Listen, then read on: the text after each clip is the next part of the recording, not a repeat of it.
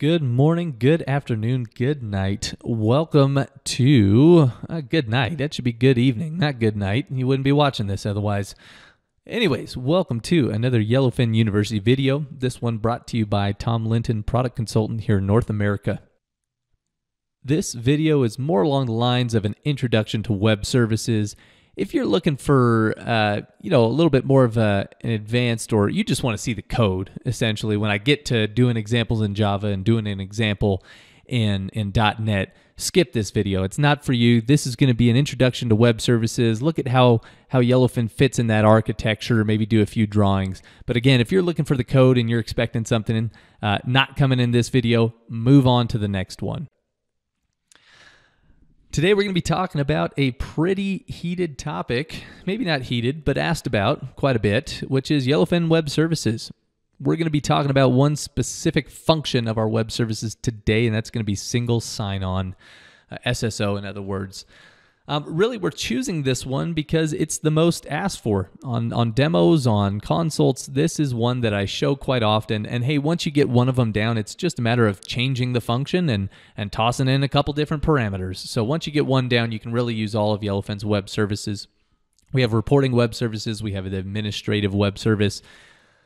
Today, we're using the administrative web service, and we're going to be single sign-on-ing into Yellowfin, so your end user doesn't have to. So we're going to break this out into 3 different videos. The one we're talking about now is just going to be the introduction. What is web services? What are web services? What do they look like? What does it look like for my end user? And then 2 and 3 are going to be practical applications. So we'll show you how to build web services in Java, and we're essentially just going to make a web service call in Java. In the background, we'll retrieve some information from it. We'll build a URL, plug it into the browser, and we'll show that we single sign on into Yellowfin. So that will be the process for that one. The next one will be doing all that same stuff, but in .NET. I get that all the time on demos. Hey Tom, I'm a .NET shop here, and I see your Java application, so we can't use you, right? I say, no, that's not true at all. Actually, it's almost easier to use Yellowfin Web Services in .NET just by creating a service reference.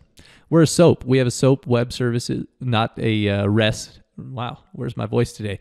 Not a REST web service. We are a SOAP web service, and what that means is we have a cool document online, the WSDL, that you can just add as a service reference, and it'll build all the classes or namespaces that you need, and you can simply just build web services that way, or your web service call that way.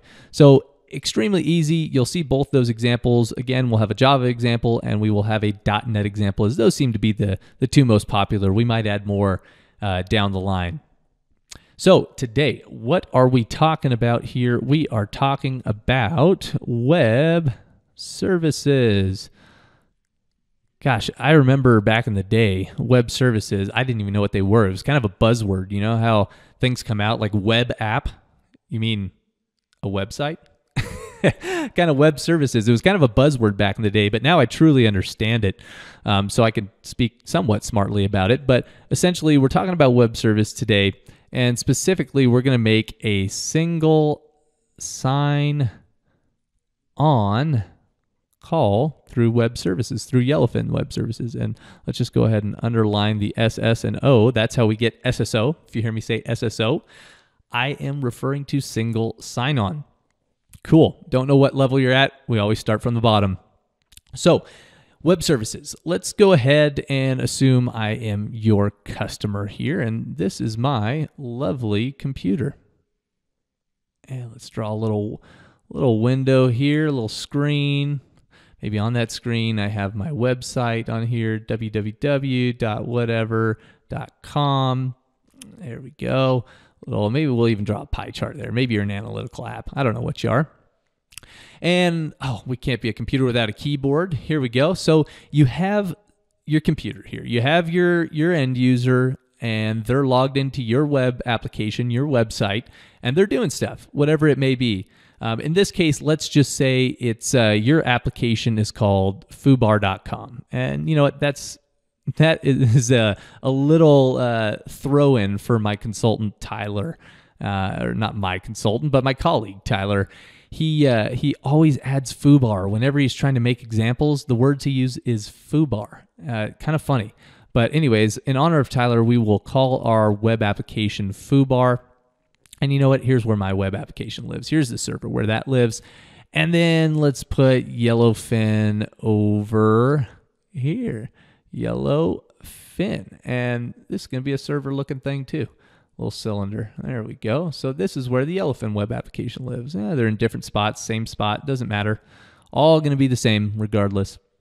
So we have, and this is my end user. Why not label him end user? And you know what? We're going to give him a name here, Bob. This is going to be Bob. So Bob is trying to get into foobar.com, and now he wants to go to the analytic area of foobar.com. And here's a little link. We'll draw a little link there. That's going to be he'll click on that, and it actually, we've chosen to do tight integration with Yellowfin. So we want to single sign on them into Yellowfin. We want to single sign on Bob specifically into Yellowfin, so he doesn't have to authenticate again. Look, he already authenticated once into my application. Let's draw that out there. So Bob has said, you know what? Here is my username and my password. So he is authenticated. And he authenticated into your application. Authenticated. I hope I spelled that right. It's going to look really bad later if I didn't. Anyways, so he has authenticated into the foobar application. And he now clicks on this analytic link, and he doesn't want to have to, again, to get from here to Yellowfin, he doesn't want to have to, again, here, if I can draw an arrow, he doesn't want to have to, again, provide his username and password here. Let's say, you know what, we ask him again, username and password to get into Yellowfin. So username, password. But why would we ask him to do that again? He authenticated here already. He doesn't know that we're using Yellowfin in foobar.com. So I don't want him to see that he has to sign on again. That's not a good user experience. So we don't want this to happen. We just want this to be a seamless experience where he communicates back and forth with Yellowfin. How would we do that? That's where web services come in, specifically the single sign-on function. So we're essentially, Bob clicks analytics, and that is going to launch a script on your application server. So that may be an application that you've written in Java, maybe an application you've written in .NET, and it may be an application that you wrote in Node. Why not? Node.js. So it can be in whatever, Python, I don't care. It doesn't matter what language you use on that side. You're essentially going to write the web service call to go to Yellowfin and say, hey, Bob's signing in, FYI. So we'll call this, we'll auth again. And that's going to be through web services, SSO. I'm going to underline the W and the S. So when I write WS, that's web service. We're going to call that web service in Yellowfin and say, hey, Bob's signing in. We're going to use maybe his username from our session and pass that over to Yellowfin. And Yellowfin's going to say, yes, he is a user. He is authenticated. Here's some information back to you, specifically a session ID that you'll append to our URL. And then you're going to go right back to Bob and you're going to say, hey, Bob, here's the analytics application. We'll call this analytics. Here's the analytics application that you wanted to get into, or the analytics portion of foobar.com.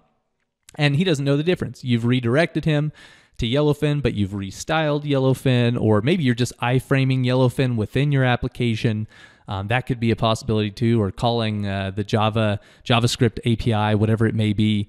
But that's the process there. So essentially, to avoid Bob having to pass a username and password into Yellowfin, he clicks on analytics or whatever it's called in your application. That goes over to our server where in whatever language we want, we call Yellowfin's web service. And that web service, again, is a SOAP web service. The cool thing about that is it has a definition, everything you need out there. That definition is called a WSDL, Web Service Definition Language. Boy, if I got that acronym wrong, that's embarrassing too. But essentially, it has a WSDL, and that WSDL contains what the web service needs, what it's exposing to your application. You know, you can do things like single sign-on. You can do things like give me all the reports this user can see, whatever it may be. But we're communicating via a SOAP web service called Yellowfin. Yellowfin says, yep, he's authenticated. Let me send that successful response back.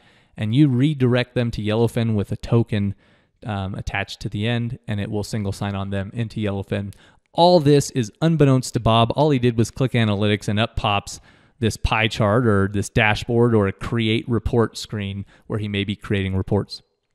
So, one more thing before we sign off here altogether. I'll make this quick. I've been getting this question a lot. Hey, I have a cloud service. What do they call them? Authentication as a service, AAS. I think I'm spelling a bad word. I'm going to stop that. But anyways, authentication as a service here. I think one of them could be Auth0, if I'm not mistaken. I may have run into that. We'll draw a little cloud. Oh boy, that's a terrible cloud. Let's make these bigger. There we go. So that's a cloud authentication service that handles just all the authenticating in their web application. So in this case, can you use this with Yellowfin? The answer is yes. Again, Yellowfin can sit behind whatever authentication you want to do. So that could be going from, let's say Bob says, hey, I'm going to click analytics, and it is going to go up to Auth0 here and do some authentication. Once it's successful, it sends that back down to the server, and then you call the Yellowfin web service to log Bob in. And you don't need to pass a password. You can make it so you don't pass a password. In this case, we'll do it with the password, so that way you can see it with a complete web service call with a password. However, you do not need to do it with a password. You just have to change something in the configuration database. And really, when I say change something, I just mean add one row. And you can now authenticate without passing a password in. Because most of the time, are you going to be able to get the password out of your cloud application or out of here? It could be salted, whatever. You don't want to be passing that around. So if they've already successfully authenticated on your side, then just call Yellowfin's web service without the password over here, so you're not passing more sensitive information across the web. So essentially, again, all that would look like is, maybe Bob's logging into your application. He enters his username and password. It goes up to the cloud, and it says, hey, Bob's logging in to foobar.com. And it says, oh, it's successful. And it's going to send that to your application, success, maybe a session ID, something interesting, whatever it may be. And then you're going to serve them up foobar.com.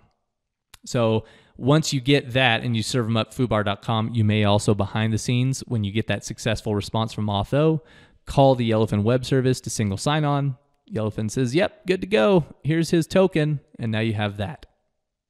And where you can redirect them, whatever you want to do with it, but you have the token that is good for signing him in. So yes, short answer, we do work with authentication as a service providers. All right, I think we've done it. That is everything in this video. Introduction again to web services, specifically the single sign-on function. We call it login user or login user no password. Those are the function names.